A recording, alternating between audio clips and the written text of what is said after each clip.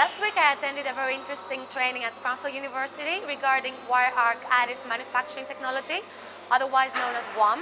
This is a technology that enables us to 3D print parts from different types of steels. The whole process of having a simple CAD file of the part to actually printing the parts, we printed it into different types of metals, titanium and mild steel.